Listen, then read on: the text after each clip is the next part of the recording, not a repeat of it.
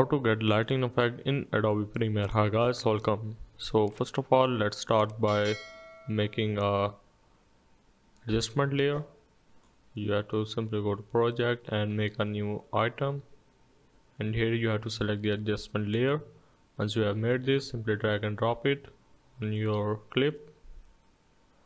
Once you have done, you have to go for the effects and simply search for light